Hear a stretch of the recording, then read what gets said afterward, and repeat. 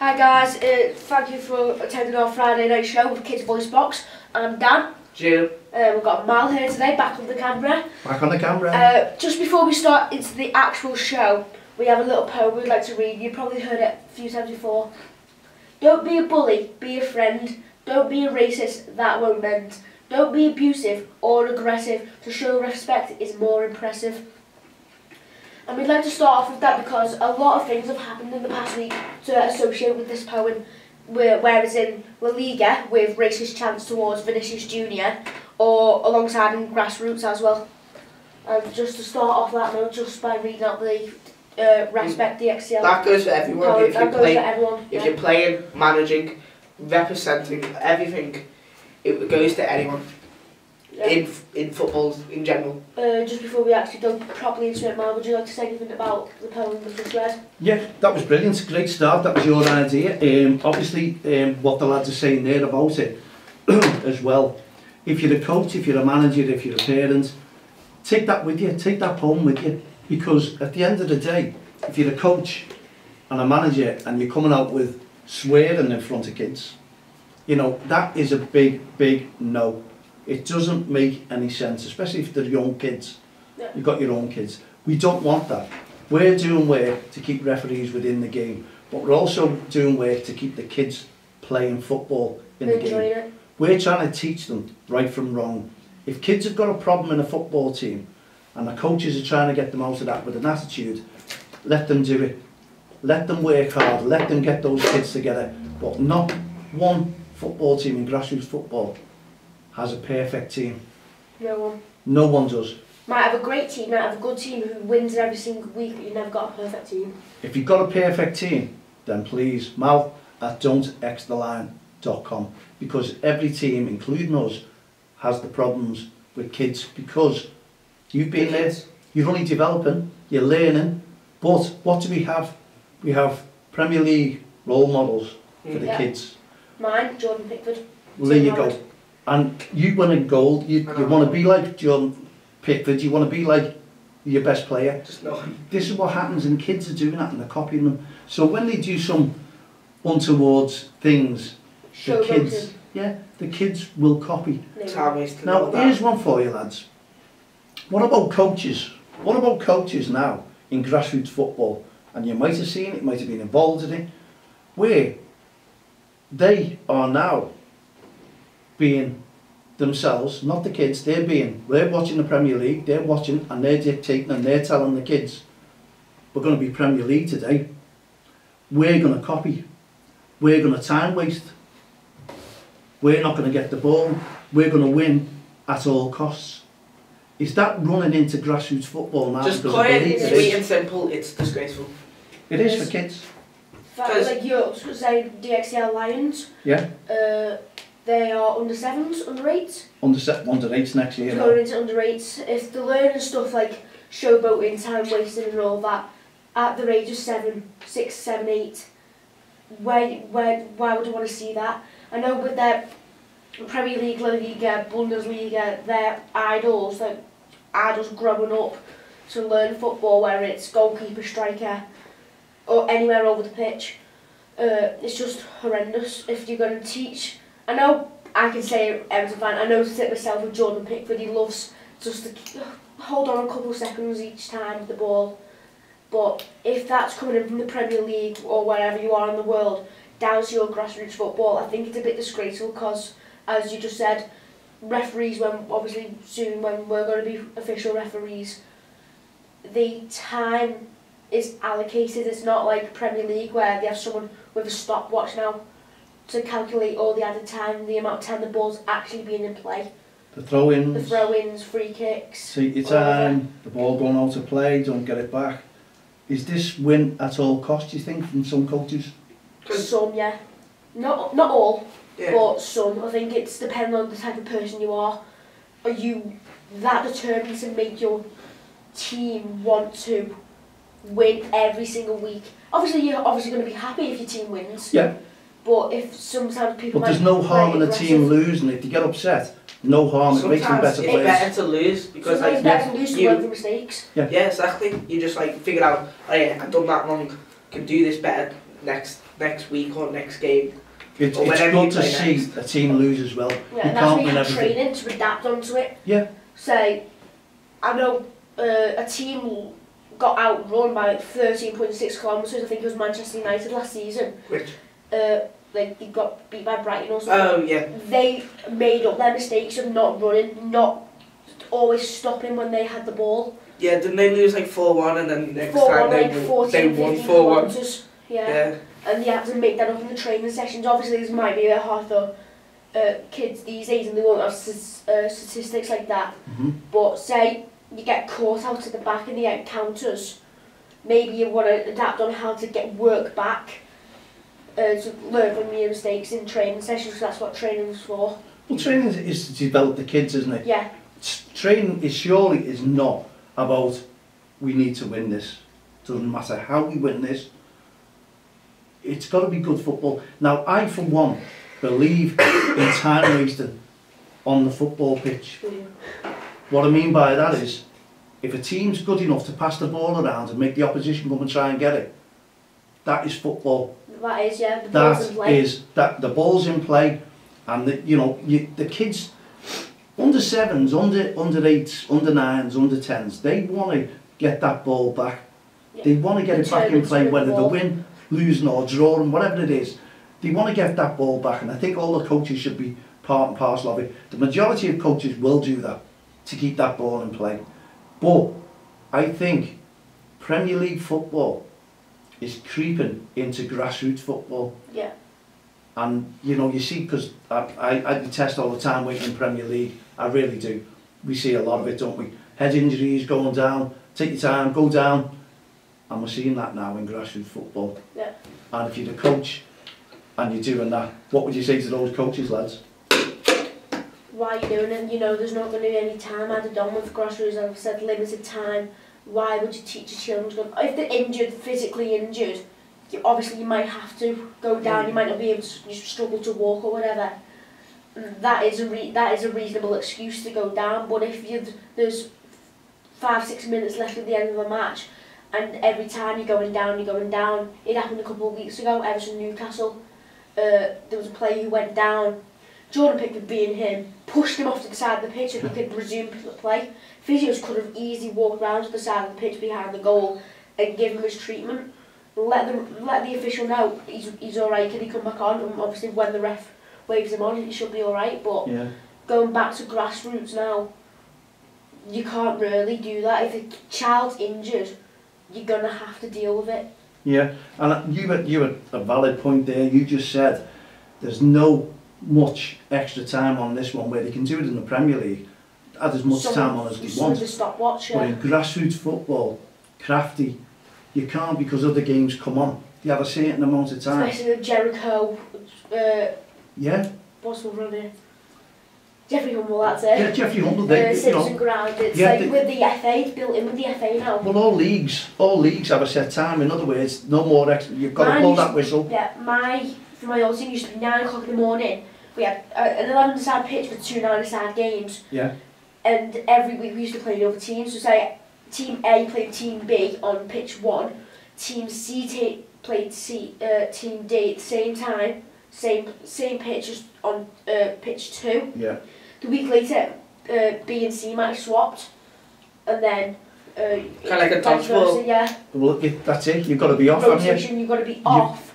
So the referees haven't got time. You're going to be referees, you two lads, as well. Yeah. And what the league committee tells you, there you go. The league committees will say, right, as soon as the game's finished, get them all off the pitch. The next game's Even on. if you're on the sideline, do the team talk you off the pitch. Yeah. So really, there's no time to make up. So that referee can never have all the time. You know what I don't get with all the time wasting and all that is, what's the point of it? Because even if you win. Oh, you may get 3 points. Wow, big, spectacular 3 points. It's not that big of a deal, especially in grassroots. If you're in Premier League playing full time, Europa League, Champions League, which Liverpool missed that one. Yeah. Says that. It's your life to play football, which is the kids. It's not. They have a full another 80 years of their life. Big egos for the coaches. Look what I've done. look what I've won. It's not about the kids winning anything, is it? Taking part. The kids... Well, they're going to try the best to win. Yeah, so the coaches want that record, don't we? Yeah. Look what I've got. We're proving we can win this, we can win that. I was, you know, I was an under 10s coach or whatever. Oh, my team won the cup. What was that?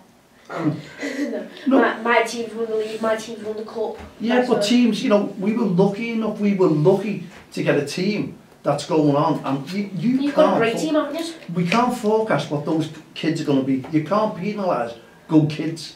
You can't penalise. If you come across a team that's a good team, that's only going to develop the players. Teams they're going to learn. Like that, they could be near the bottom of their league. Next season, they might win it. That's what happened to us. 6 years ago. Development. 6 years ago, Leicester won the Premier League. Look where they are now, in the relegation zone with one game left to play. Were relegated in 1991. They were in like League One, weren't they? A few years ago, and then new owners obviously came in. Well, the club gave them some money to the managers. And then they just won the Prem like 2 weeks ago. 3 seasons in a row, when then Liverpool won it in the gap year for another 2 seasons before that. Yeah, so what we're doing... The last 7 years they've won it. Really? Yeah. Well, I think you'll like this idea, because your possibility, you're going to be there. We don't know. I think you might be away, Dan, but we'll have our young commentators at our tournament, which is really nearly full. The 7s is full, the 8s is full, the 9s are almost there, the 10s almost there, the 11s and 12s, they're coming in now. It will be a massive tournament. It'll fill, and what we want to do is call it the Respect Tournament. So there'll be 2 trophies to play for, basically the top half and the lower half. Like Champions League, Europa League is what we did, and that's what we're going to do. So we're going to be doing that, but what we might also put into this game, and we'll give it to our referees, because the referees are full as well, we might turn round and say, blatant time wasting, holding on to, the referee will hold it in their power to deduct maybe a goal. Or that will stop it all. Blow the whistle, indirect free kicks to the other team. Bye. Yeah, we'll talk to the county FA, because they're going to be there, because we've got to meet with the county FA, and I think it's a great thing that we're going to talk about, because we can't have Premier League coming into grassroots football. No. We can't. Talking just then about time wasting, when I just said indirect free kicks could be given, it happened to me today in a little bit of fun in PE. Did it? I was keeper, obviously messing around, we're about to win the game 2-0. Yeah. I go like that, get the ball, wait till he comes at me, scoops it up and dives on top of it. My teammates jump on top of me. I can't get up. They get an indirect free kick. Wow. Obviously, you're not going to jump on your goalkeeper, are you? But well, I don't know. You kids, I don't know. You know, that all changes in there. Early on. It happened to me last week. Scored a goal. But you started a poem, you lads, at the start of the programme, which is a brilliant message that we come up with. We need to get everyone out there with it, don't regardless. Don't be a friend. Don't be a racist. That won't mend. Don't be abusive or aggressive. To be respect is more impressive. To show. To show, sorry, yeah. There you go. You nearly had it. I did it 3 times in a row before the show. Happy days, but you've got it. That's it. That's brilliant. What a message. But to be abusive outside of football, like, I always support the referees. A lot of referees have gone through abusive behaviour from managers, coaches. And we talk about kids being developed. We're talking about kids, you know, the adults, they've got to be the role models first and foremost, especially the coaches. Now, if coaches come along, and myself, just this week, you lads probably don't know, I was subject to that. I'm not the referee, but I was subject to swearing towards me. Yes, by another coach. Would you believe it? I can stand there, I can stand, hold my head high, because I don't need to swear to get a message across.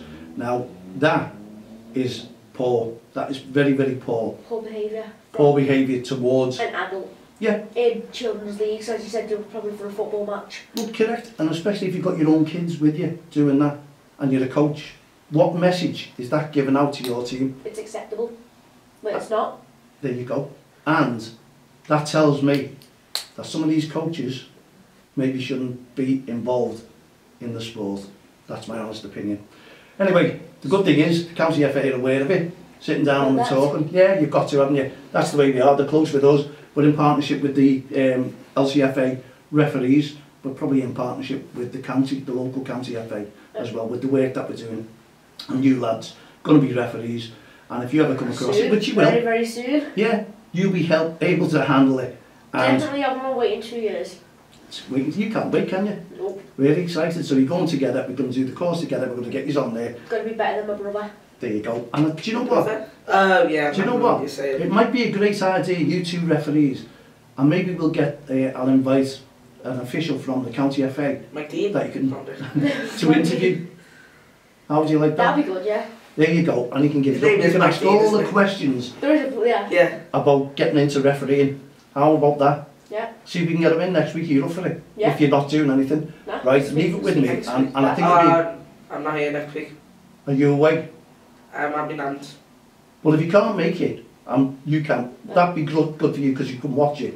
And you can send some questions to Dan or whoever can come in.